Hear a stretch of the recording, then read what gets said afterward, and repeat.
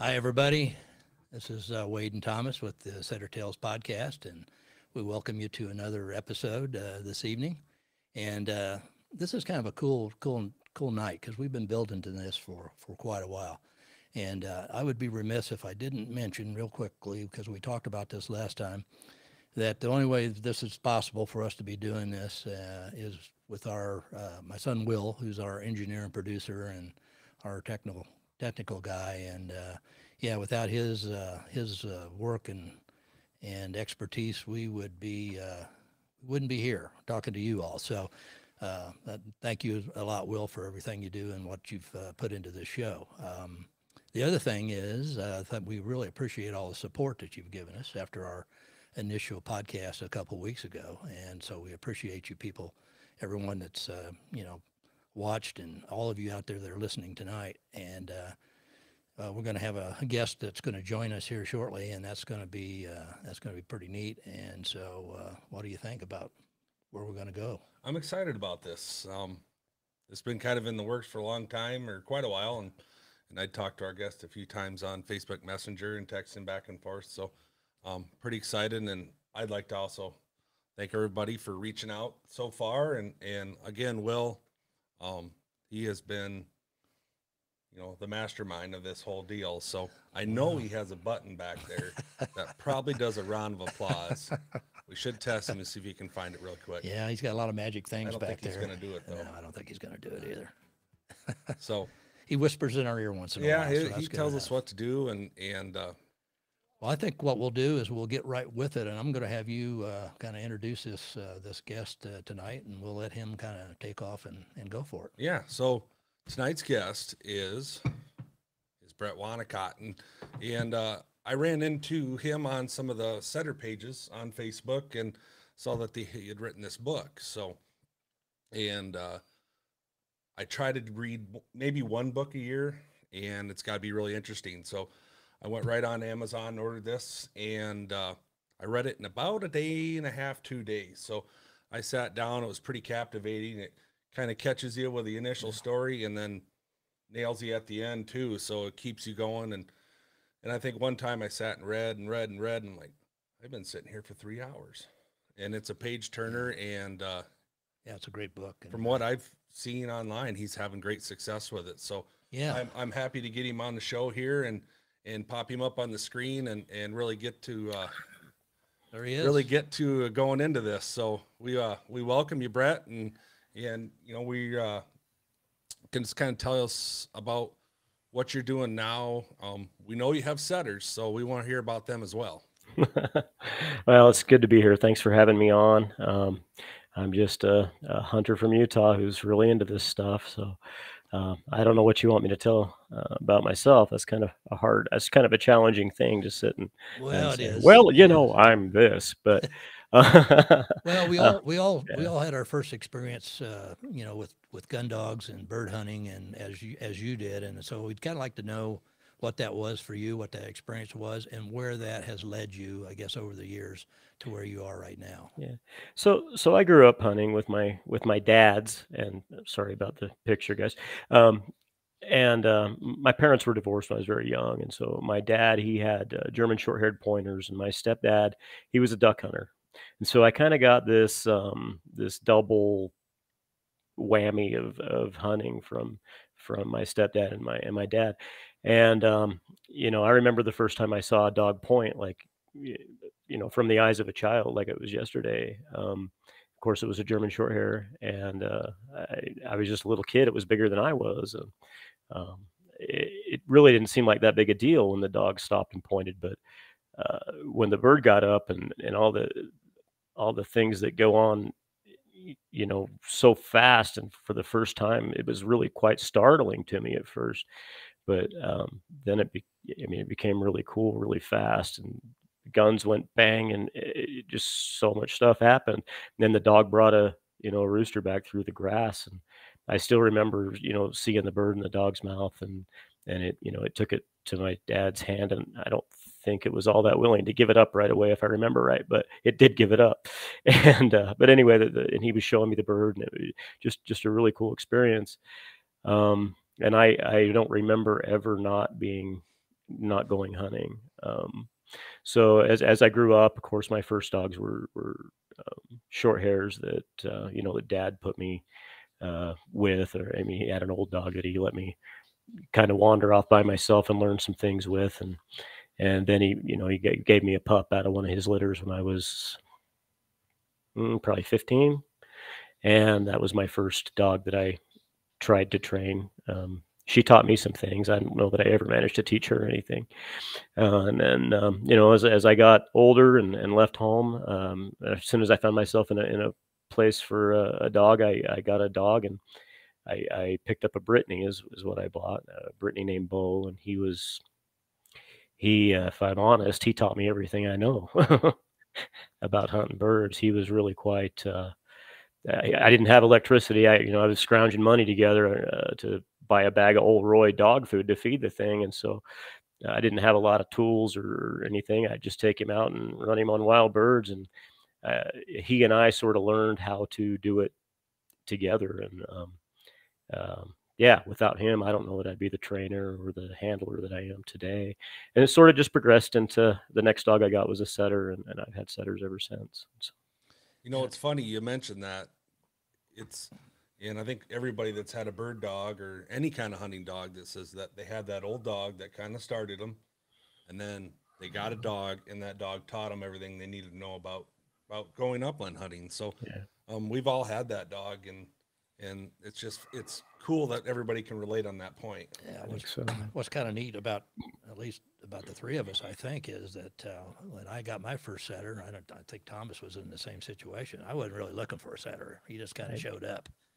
And I think you were kind of the same, weren't you, Brett? You weren't really looking for a specific breed of dog, but No. a setter kind of became available at the right time. And Yeah. If I'm honest, I was kind of in denial that my old dog was ever going to die. I just figured he'd go on and on. But of course, a friend of mine, he had a litter of setters. He turned me on to one, and I was resistant to it at first, just because I didn't. Some reason I had this feeling in my gut I didn't want to do that to my old friend, But right. in reality, it was probably the best thing I did for him, because I was able to back off of him in his senior years and just let him hunt while it was comfortable for him. And the setter was just a great dog. I mean, I named him Jim, and he he was just a kind of a big dopey setter. Wasn't a lot special about him. He was just, but he didn't do a lot wrong either, and I really liked his temperament, and there wasn't a lot to dislike either. So that kind of got me hooked on the breed. And I think that's probably happened to all of us. Is once you see the, and I've hunted every dog, and I've owned other breeds of dogs, and I'm not knocking anybody's dogs, but once you hunt with a setter, at least for me, it was like, that's it. I'll hunt these kinds of dogs for the rest of my days. And I think there was a quote. I think you had made a comment on another podcast. They asked you, well, what was it about an English setter that you like, or that why do you hunt English setters? And I liked your response, because if you recall, I think you said, well, they please my eyes. Yeah. And I thought that's it right there. Yeah. For all of us that have done that. Yeah, and I think all the a good example of all of the breeds can get the job done. I think it's just a matter of what you like. For us, I got to be honest. I really like to watching a pointer run too. You watch a big running, snappy, fast, athletic pointer. It's hard not to admire him. I've never owned one. Maybe I should. I don't know. But that's it. If it pleases your eyes, I love watching all the dogs run. But there's something flashy about that setter, and he's running full speed, and his nose brings him into the bird, and he hits the brakes, and it's almost like a ripple up his back, and it goes straight up his tail. Boom, and it's almost like it happens in slow motion. And at least when I watch it, it doesn't. I don't know how you don't get addicted from that, to watching that tail come up. It's just something else. Yeah, that just explaining that gives you that goosebumps, because I think every time I walk into a point, I get goosebumps, and especially if you get in a big field where you can watch them run, and then all of a sudden, kapow, and I've seen dogs just roll through the dirt and stand up, and that tail's up and blowing in the wind, and it's like I think I said in the last podcast, it's kind of poetic. So, and it's just Yeah. something that you got to get used to. And a lot of people I hunt with, a lot of short hairs, like, how do you like watching them setters run? But it's an awful lot of hair, and I don't feel like brushing them out after the hunt. So if that's the only excuse I can hear on these dogs, I think they'd be pretty well good for anyone. Yeah, and I got to be honest, I don't blame them. That is a pain. We There's had no easy way around it. You just no, have to, yeah. And if there's one little patch in a 100-acre field that's got yeah. cocklebur in it, my dog will go right to the middle of it. Twice. I don't know. It's, Twice. Yeah. it's like they sniff them out, huh? Mhm. Yeah. Yeah. So, but you know, it's Fortunately, interesting yeah, go ahead. because with your 4 dogs, mine are probably the same. Some of them are a little more tolerant to letting you comb them out than others. Have you found that to be the case? Yeah, we've got one that's really kind of a pain, but most of them are decent to work with. The one she's just a little bit of a rebel in it. Anyway, that's just her nature. She's just like that. And anyway, we don't. Fortunately, we hunt chuckers out here, and in the Chucker Hills there aren't any burrs, and so and when you're hunting Hungarian partridge, there's not a lot of burrs, and even in the grouse woods, there's not a lot of burrs.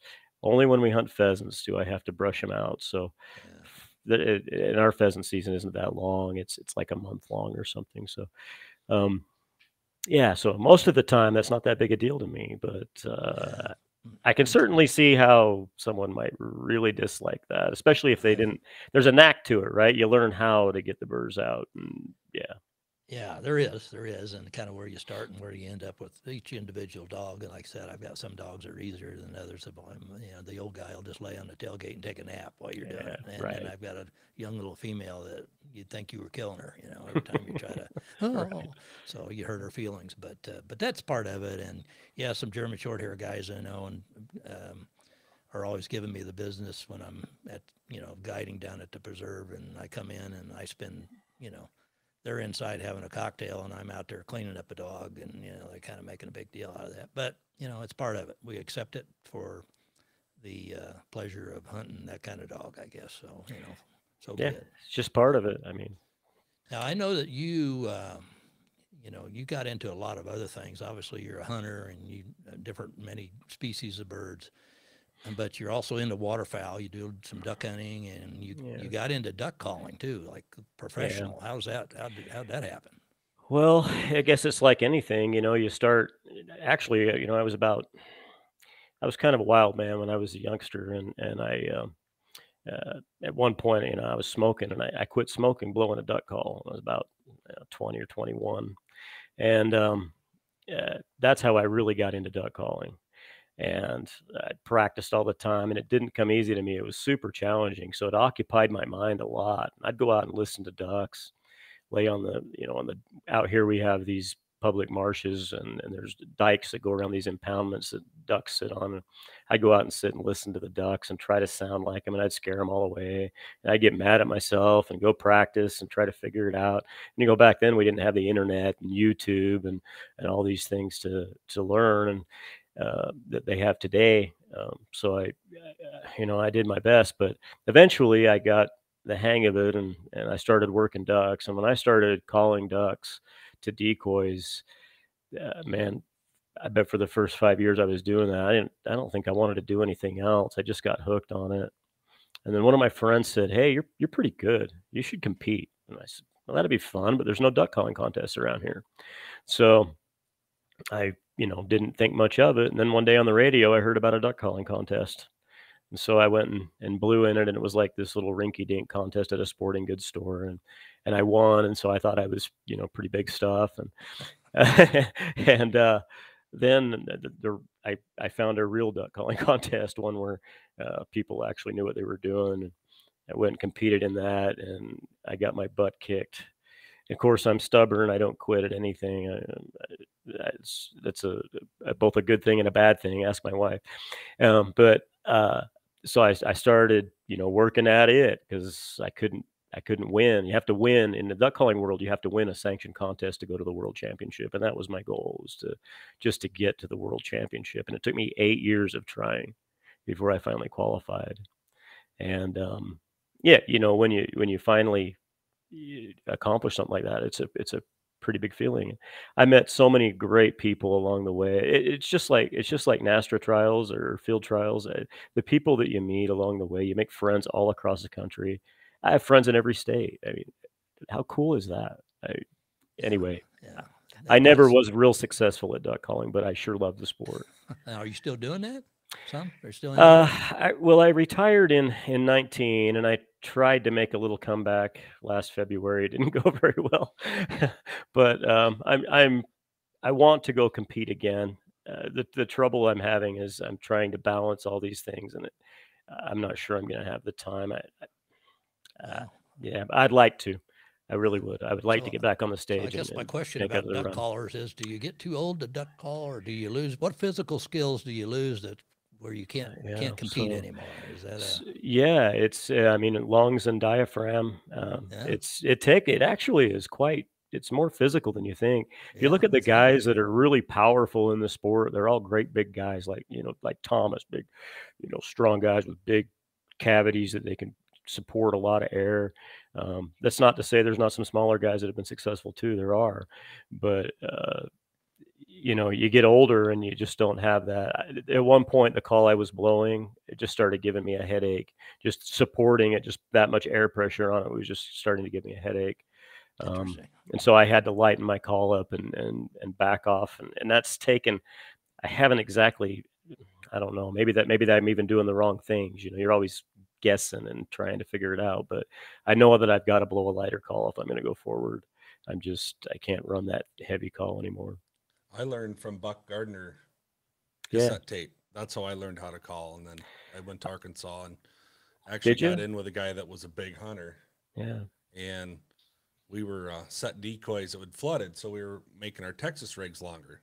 Yeah. So we were sat there and called and called and called. And then he's like, okay, now you're getting it. So then he gave me his old call and tuned it Mhm. up just for me. Yeah. He blow it and it'd sound terrible, but he tuned Yeah. it for me, and Sure. I still got that call. And I live right on a marsh, so Yeah. it's fun just to go out and call back and forth. But as far as the duck hunting part, I don't do anymore. But I do get a kick out of sitting on the porch with a Yeah. cold beer at night, and Calling ducks ducks. are coming Yeah. back in from Sure. feeding, and Mhm. there's guys out on the marsh, and It's oh man, it is comical to hear yeah. some guys try and they want to call like they're in a competition, and really when you're out on Yeah. the water, you're not highballing and screaming as loud as you can on that call. You just got to be really gentle. And Not normally. Yeah. yeah, so Yeah. It's fun. I mean, I taught like an 8-week course here for I don't know about 10 years or something, and I'd take like the first 20 students. I just do it for free and teach people to call. It was super fun. Guys come in and you teach them how to tune a call and how to maintain a call. And anyway, I don't want to get too crazy with the duck calling, but it was. I mean, it's really what got me started and how I made a lot of the friends Yeah. that later, I hunted birds with, and you know, uh, some of my best friends come from that. So yeah, and hunting, that's one thing that a lot of people can say that they have in common, and that brings a lot of friends. And I did a lot of trials back when I was a younger kid, and I was talking at our last podcast that I still talk to those guys. So I oh haven't yeah, done it for a long time, but if I want to go hunting somewhere, I just have to pick up the phone and say, "Hey, point me to the right direction," and they usually do. So oh yeah, that's a big thing and that's kind of why we're doing this podcast too, because Wade and I talk dogs, and now we're pretty well best buddies now, and yeah, and uh, and getting to meet people Yeah. like you and really yeah, get into the sure. He sport. can see where he's going to be in 30 years. So, he'll be beat up and decrepit like I am trying to get through cover someplace. But that's just the way it goes, like the old dog. Hey, But Yeah, you can just go to the other end and block. yeah, yeah, I yeah. I've already heard that. I've already had know. that I'm just gonna conversation remind you so it doesn't hurt with so my bad when I son. tell you So this yeah, fall. I got So over that. When I saw how many birds were coming my way, I kind of got over that. yeah, But anyway, it happens to all of us. But out yeah, there, Brett, I understand. Out there in Utah and Idaho, you're pretty close to Idaho, I think, too, yeah, up there. But you were telling me that there's just all kinds of public ground out there everywhere, just yeah, yeah. We've thousands of got acres. a lot of public ground, a lot of national forest, a lot of BLM land. We have some state-owned trust lands that are open to public hunting. Much of it is desert. Fortunately, we have chuckers that live in the desert. Down south, we have Gambel's quail that live in the desert. Up north in the forest, we have ruffed grouse and I grew up calling them blue grouse, and they are a blue grouse, but they're like the dusky strain of blue grouse or whatever. We call them dusky grouse now. And they're a great big bird, the size of a pheasant or so. A great big male blue is a big old bird, and they're fun to hunt. The trouble with Utah and those birds is that they live in places that aren't flat. Like flat's the opposite of what they are, and so yeah, you're talking about the burrs. I'd probably trade the burrs for the hills. I'll take the truck and I'll pick you up. Yeah. At the other end. Pick me up when I roll down the hill. That's kind of it's steep and in places, and a lot of the places we hunt birds, especially chuckers. I mean it's punishing. You spend a day in the chucker hills and you start to get a little age on you, and those knees start to hurt and those hips start to hurt. And I mean, it takes it out of bird dogs too. They're hard on bird dogs. You want to see a bird that will test a dog's stamina. Chucker is your guy. He's going to test those pads. If you don't have good tight pads and conditioned pads, they'll run their pads right off. It's just because of the steepness and the brutal. The rocks are like a rasp. They just grind a dog paw. They'll beat your boots up. I mean, if you wear like Danner pronghorns or something up there, you'll wear them out. It's just so abrasive. It's hard to describe to someone from the Midwest just how rough that country is and how hard it is. You boot your dogs then too? I sometimes, yeah. Okay. If I can get them, really, if I do my conditioning right, I don't have to boot them. But sometimes, like us, if somebody like us came out there to hunt, our dogs would probably be booted, I would guess. You can condition them running them down a gravel road or something to, I mean, if you did enough of that, you could probably maybe get away with it. If you're going to hunt them multiple days in a row, eventually a dog that's not used to it is probably going to start to break down. Yeah. It's just harsh terrain. Up in the grouse woods, it's not as bad. It's still steep, but the soil's a lot. There's still rocks and stuff up there, but I don't really have too much trouble with dog pads up there. Now, can you, if you want to do like I would call it a grand slam, if you wanted to hit all three species, could you do that in one day where you're at, or do you have to do some traveling? No, you could hunt, dusky grouse, rough grouse, and chuckers all in one day for sure. Maybe you might even get lucky and find a covey of huns or something in certain parts of the state. But you'd have your work cut out for you, because it's good bird years, maybe not, but you got to cover some miles. It's not like there's a bird under every bush. I mean, they're spread out.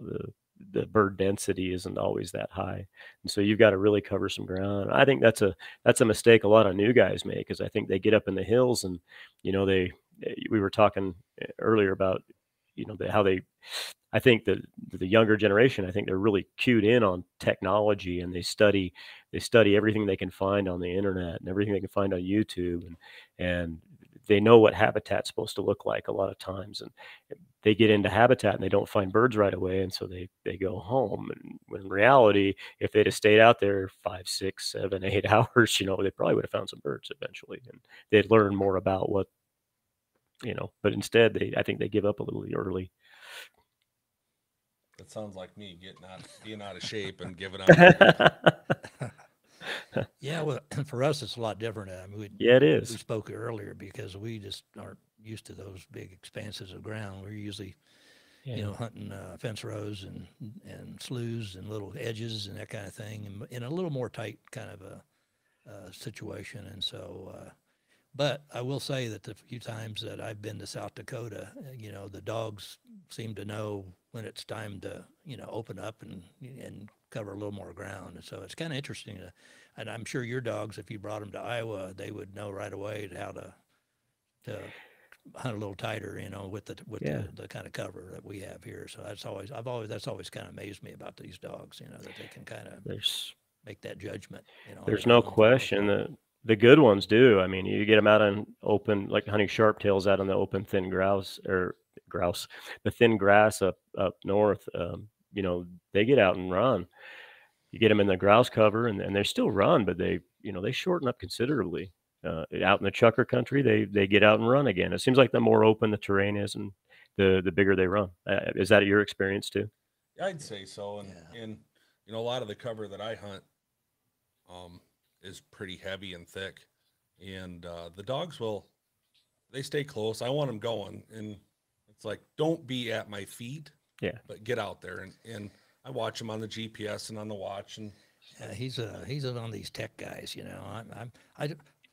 Last time we were hunting and the wind was really bad and you couldn't hear yourself think. The wind was blowing so hard, and so that tech stuff he had the advantage that day on me because I got a beeper collar and I couldn't, when I did hear it, I didn't know what direction it was coming from. Yeah. So, but and I've always told him that I'm just about one level above the bell on a collar. That's where I'm at right now, and I'm really happy with that. I'm comfortable there, and so, and as long as I have a guy like him that can have that technical stuff, and I just need him to put one on my dog so he can tell me where it's at. But yeah, the covers usually we can get into some really thick, gnarly stuff here. Yeah. We did that here this last fall, so you never know. It's just kind of one of those things where the dog's out there doing his thing, and we just don't know quite, where he's at. I am a little more comfortable when my dog's close, but that's just me. So, and I can if I get some thinner cover, some open where I can see them. I got a couple spots that I'm blessed to be able to hunt. So, and I had them, they were out 100, 120 yards the whole time, but we were in birds, so it wasn't like they were just going to keep getting away. I was walking to points a lot, and Yeah. unfortunately for my fat body, it was 100 yards that way and 80 yards this way. So I was going back and forth. But yeah, and that's, it's just, it's part of it. And the dogs seem to really figure that out. So I think if you came this way someday, I think they would probably figure it out pretty well. Yeah. So. Pheasants are just such a different bird. I mean, they don't play fair. They play by their own rules. The birds that we're talking about, these covey birds, and grouse aren't really a covey bird so much, but they behave sort of like that. They're not going to run a quarter mile to get away from out of a point or something. I like that. They don't play fair. That's pretty well describes it, I think. Right there. I think so too. And chuckers, they behave pretty well for a cautious dog. And all the birds out here, they don't run like that. So you can let a dog run. I mean, it's not uncommon in the flats.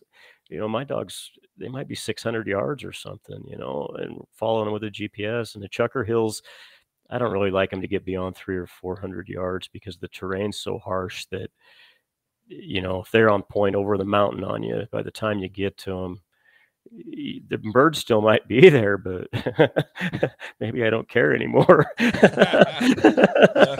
Yeah, I've been there. You're calling the ambulance to come in right? and rescue you off the hill. I got water. I had to pretty much swim to my male this year. He got out and winded one on a marsh and got out in the dry spot, and I'm like, I can't leave him there. I'm not going to call him off. So it was December, and I waited out to pretty much my belly button. That's why I hunt with guys like you. And I left the gun on on dry land. I thought, if it gets wet, I can clean it. But it's like, really?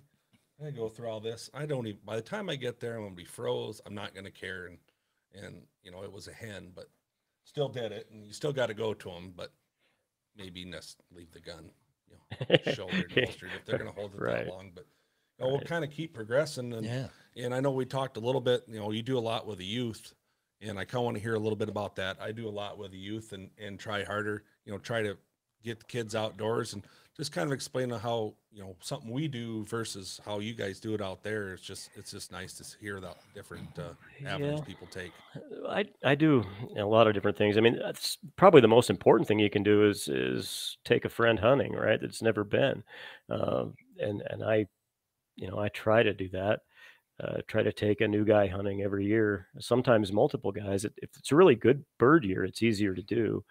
The last few years we've had some tougher years, and so I haven't been as good at it. But that's what everybody can do if you want to introduce new people to the sport. Is just find a buddy you work with or something that's got some interest, and it doesn't have to be a kid even. Just take him hunting, show him what a good time's like, show him what it's like to hunt over a point or to kick up birds over a pointing dog. You'd be surprised how many people have never seen it. The program that I do here currently, and I've done several things in my life, but the thing I'm doing currently is I go to FFA programs in high schools, and I take my dogs and I chat with the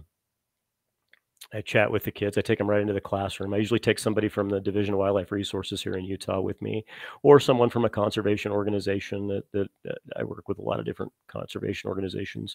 And we go right into the classroom and we talk to them about, Pittman Robertson stuff and the Wildlife Restoration Act of 1937 and all that, those types of things, how important hunting is for the American model of wildlife management.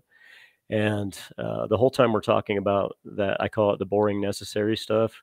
The dogs are walking around the classroom just making friends, and they make a lot. You'll watch them, and after a while, they learn how to work a classroom too. My old dog Tick, boy, he finds a pretty girl in the classroom with some nice long fingernails, and you'll see him just, she's over there scratching his ears, and he's just eating it up.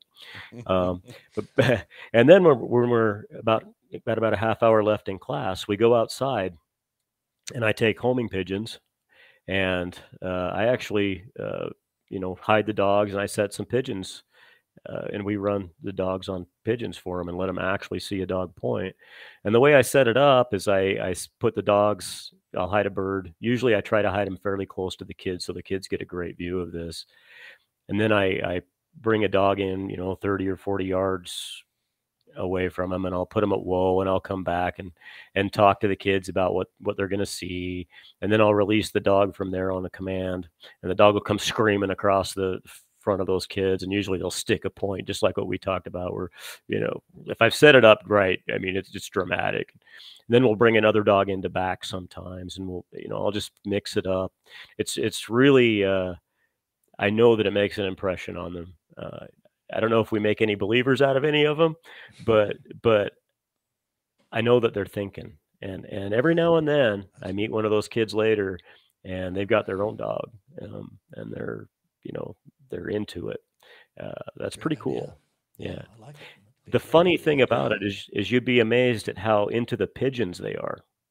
They like the pigeons as much as they all want to pet the pigeon. yeah, well, and they want to pet the pigeon, and I dizzy them. I don't use launchers. I dizzy them because I think you get a more realistic. Well, my dogs look better on dizzied pigeons than they do launchered pigeons. That's why.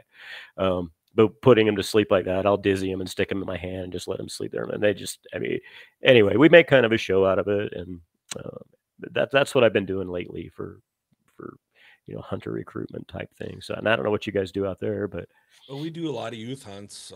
I work with a local, there's a organization out of Kansas, and through my local Pheasants Forever chapter, we try and get as many kids out as possible. That's perfect. And I think I got about 30 out this year. Excuse me.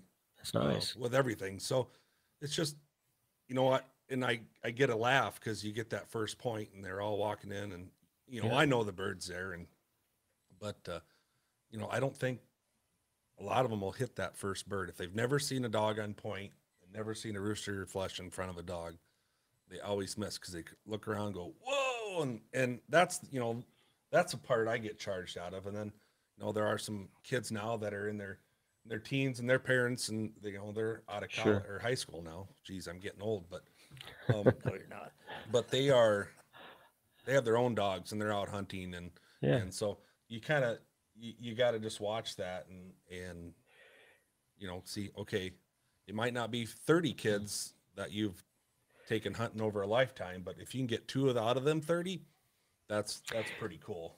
Well, and look at it like this. I mean, we don't necessarily need them to be hunters. We need them to be sympathetic with hunting. We need them to understand it serves a purpose, and we need them to not be anti-hunting. And if you accomplish that, you've done something.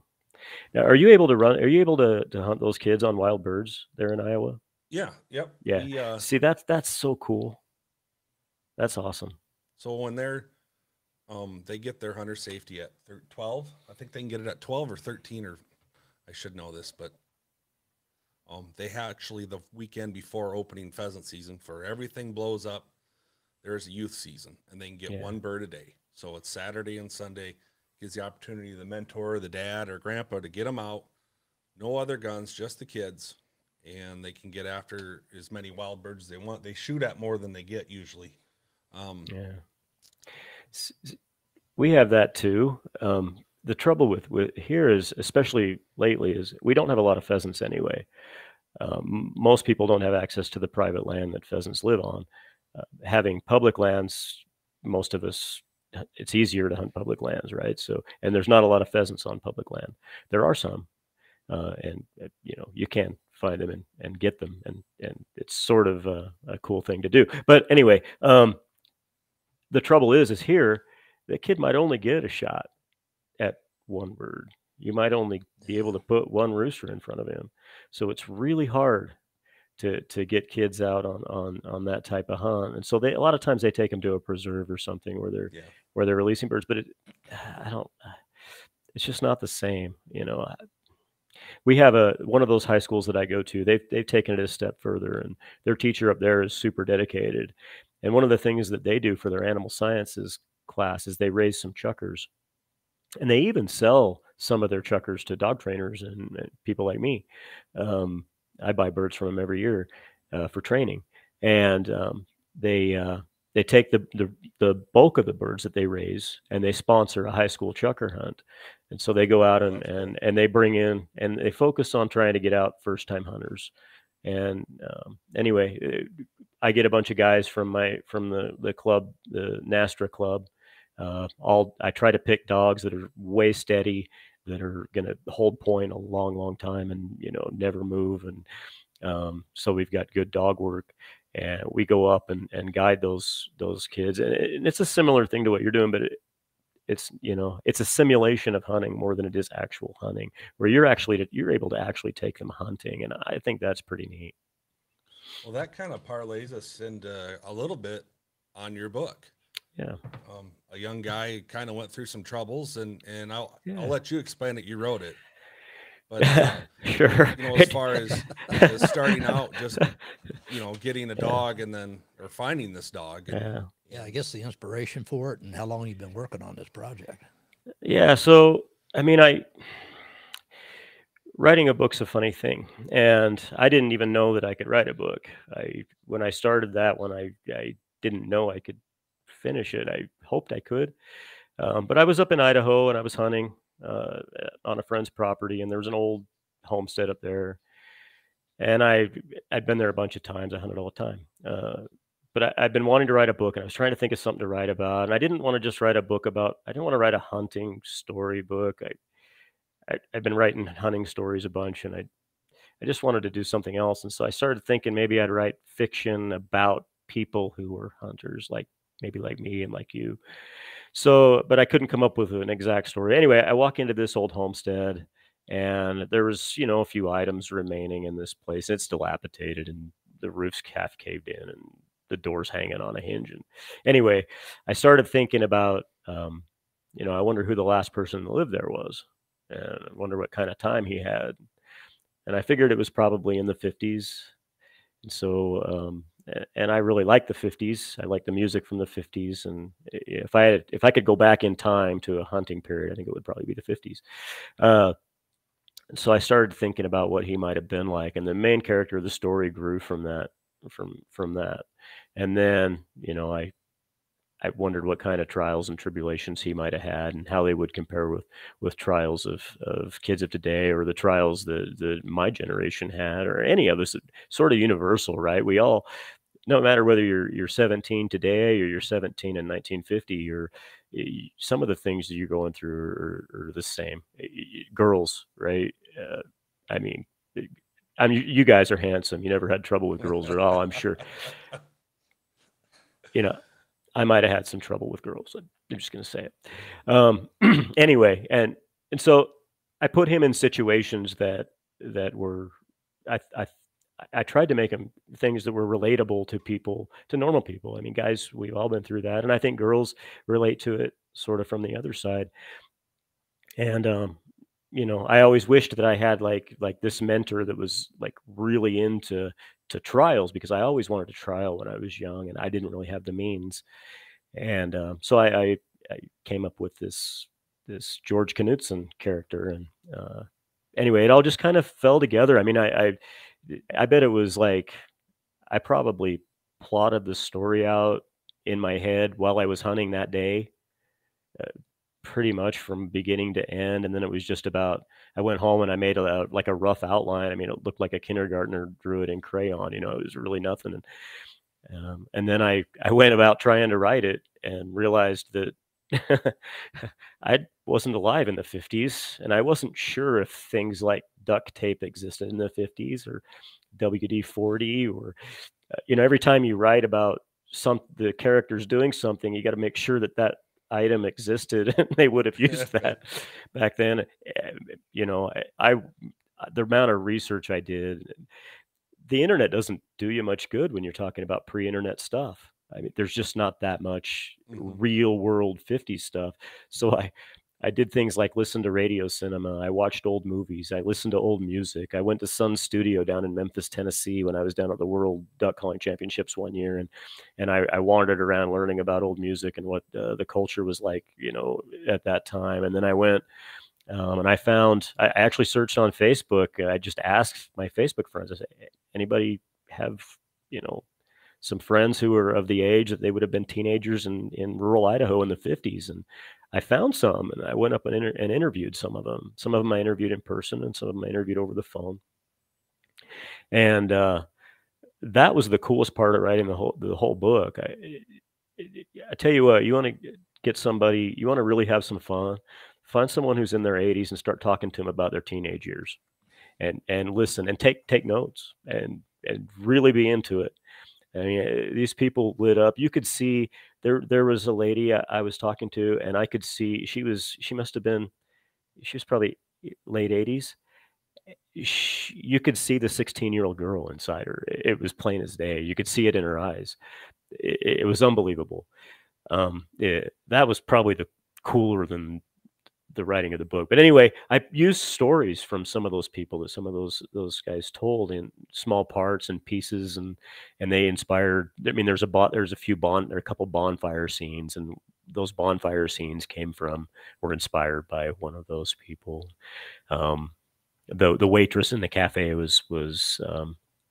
she was inspired by one of those ladies. It was incredible. And, you know, as I started writing it was more about having time to write than it was most of the time. It flowed really quite well. There was one time I wrote a chapter and a half, and I got really mad, and I crumpled it all up and I threw it away and started over. But other than that one time, and I was somewhere in the middle of the book, and I just was going off on this stupid direction. I don't know what I was thinking, but anyway, that was the only time it really just didn't flow. I mean, there was times when I didn't know how to word my thoughts properly, and I'd beat my head against the desk at night, you know, or whatever. But for the most part, it kind of wrote itself. You know, killing. Well, I don't want to give too much of it away in case people haven't read it. But anyway, go ahead. No, I almost gave the whole story away. You know, you were mentioning the characters, and I just want to say that the easiest one was probably, we've all met Clydes in our lifetime. So that absolutely. that was probably the easy one. But I won't say any more about that. Yeah, but. I was rooting for him the whole time, you know. And but I think we actually have a question for you, and Randy Hutchison, if I read that correctly, writes, were any of the characters based on anyone you know? That's a good question. And I know Randy really well. Randy's a great guy. Randy, he does all kinds of things for conservation here in Utah. Works on the board of the Chukar and Utah Chukar and Wildlife Foundation with me. Great guy. I think all of the characters maybe aren't based on people I know, but they are based on collective experiences of people I have known with people I have known. Does that make sense? Mm-hmm. So like there's the Clyde character, for instance, or Willie Thompson's another character that's really fun. Willie Thompson's a combination of of experiences I had with two different guys, and they were both Willie Thompson, and just just really great guys. Anyway, but and James is sort of a part of me and a part of parts of other people that I've known, people I grew up with. I think all the characters in the book are parts of people I've known. George Knudsen's the same way. George Knudsen's the best parts of a lot of people I know, with just a little bit of that I'm wealthy and too good for you thing in him, just a little bit, you know. But he yeah. So I guess that's it. Heart. Yeah. Oh, great heart. Yeah. Yeah. We all have a little bit of, you know, a little bit of something in us, right? Where none of us are perfect.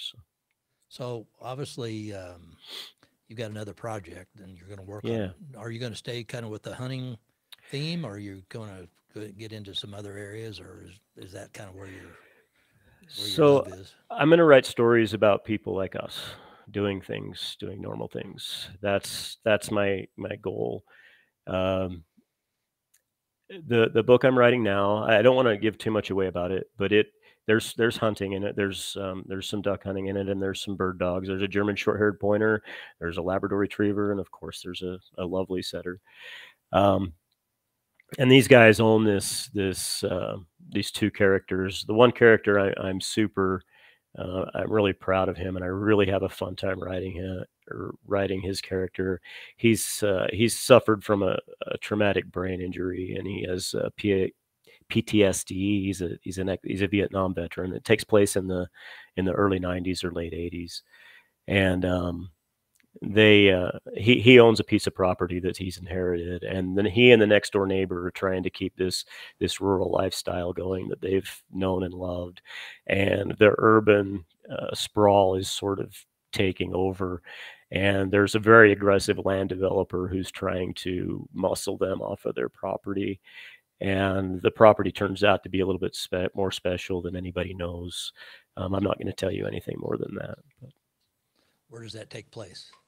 Right here in Utah on the Wasatch Front, on the shores of the Great Salt Lake. Oh, super. Yeah. I'm really excited about it. I think it's gonna be pretty powerful if I can manage to write it correctly. I just don't see where you get the time to write, you know, because with all the other things that you're doing, it looks like that would really be, you really have to be organized and have your time organized, it sounds like to me. But I would like to tell you I'm super organized, but I don't feel organized. So you have to write when it feels like, when it's right. The feeling is right. You could come out hunting with me for like 2 weeks, and I'll give you plenty to write about. And you'll have to write a second. It's another book about a third novel about Iowa. Just about hanging out with me for a couple of weeks, but we do have another question. Sure. Yeah, Deb writes, have you done any book signings?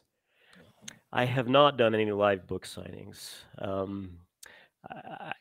I wouldn't mind doing it. I just, you know what my fear is with live book signings? No one will show up. It's kind of like having a live podcast, you know. That's where you got to have some neighbors that are right. You know, they agree to show up, you know, help you pay out. Some friends, pay some friends to come out. Yes, no, I haven't. Sorry, that was my mother with that question. So thanks for sticking with it. I will if you order a book from my website, as long as I've still got some, and I do have a few left. I will sign a book from my website for you if that's something you want. I see somebody kind of roaming around behind you. So who's that? It's all tail. This is yeah. That's our house. It's Snaps. Oh, okay, Snaps. No, that's number 2, right? I call him the doofus. He's number 3. So he's three.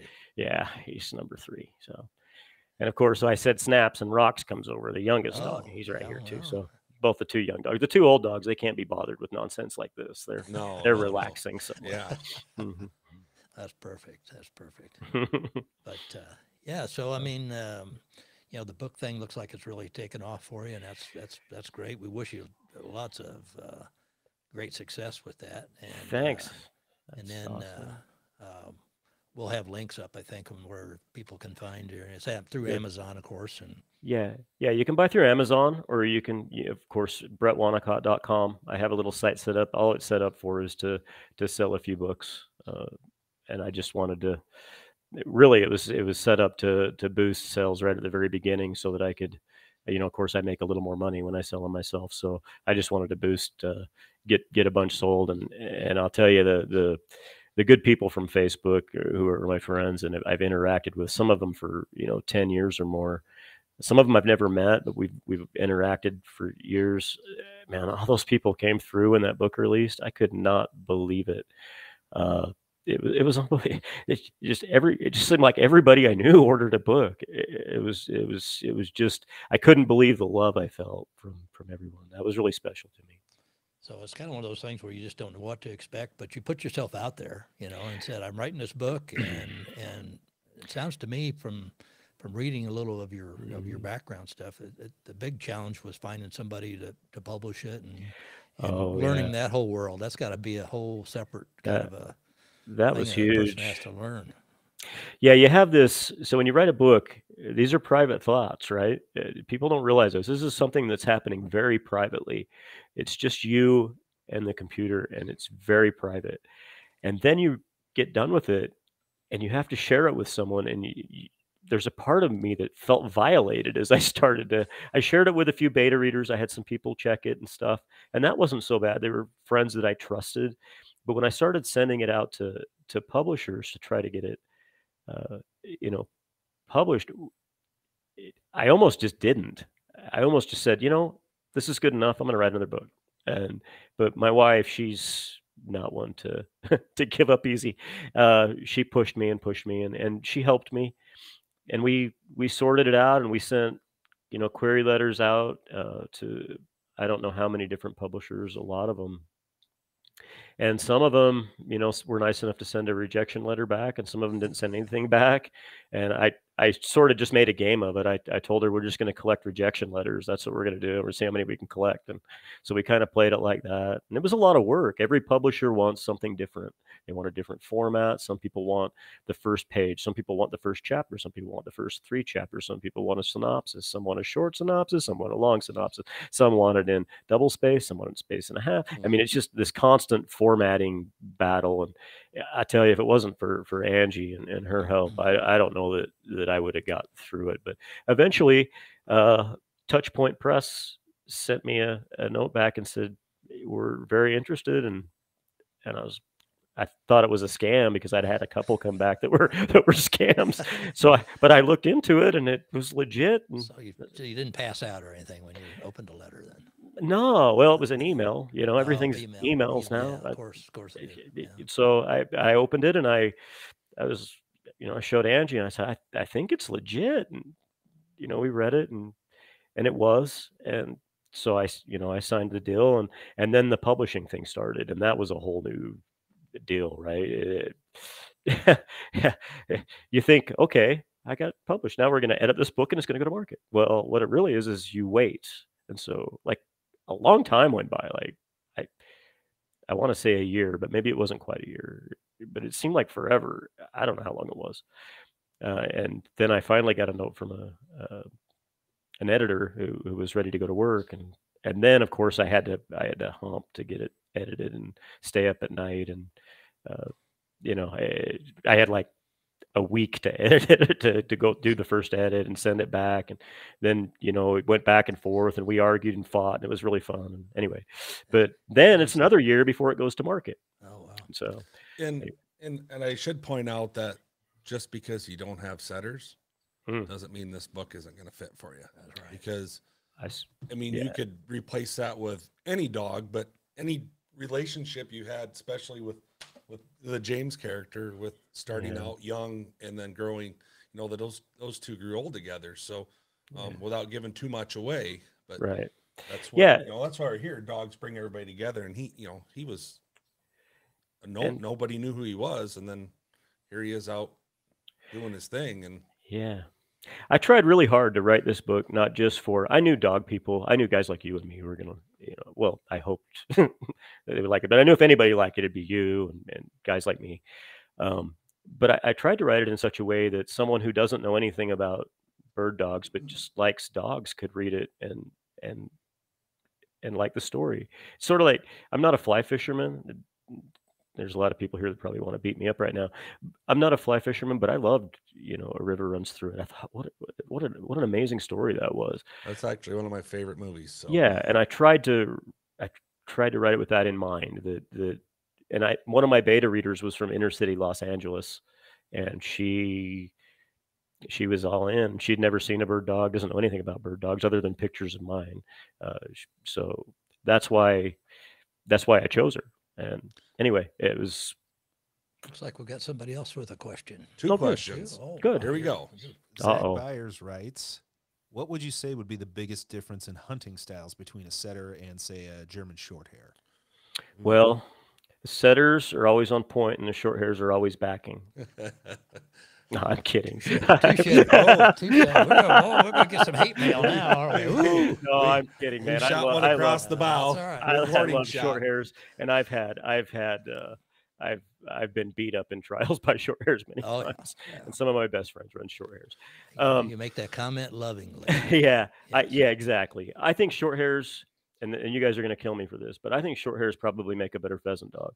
I think they trail birds really well naturally. They have that natural trailing instinct, and they like to put their nose down a little bit. Setters like to run with their nose up, and we like them to run with their head up, and so in my experience, that's one of the differences. I do think that short hairs are a tougher dog. I think they can take some of the. I watch, the chucker heels out here. We discussed how tough they can be. I think that the short hairs out here really take well to the chucker heels and are tough enough to handle it. They have a tough spirit. Setters tend to have a little bit more of a soft disposition in my experience. True. My setters are very soft. I think if you're a heavy handler, you're probably better off with a short hair more than a setter needs a kind hand and a soft touch. Well, it's like we have another question here. Okay. Chad Chase writes, are you working on another book currently, which we spoke about a little bit earlier? A little bit. Mm-hmm. Or do you write any other content that we could also enjoy? So, I mean, there's some old stuff that I wrote a while back. I haven't really done, I've been focusing on writing novels, so I haven't written a lot of, you can follow me on social media. I post a lot of little short stories that are really nothing more than just, a little hunting story or something. There is a blog. It's called Setter Tails and Mallard Curls of all things, which is and it's still out there.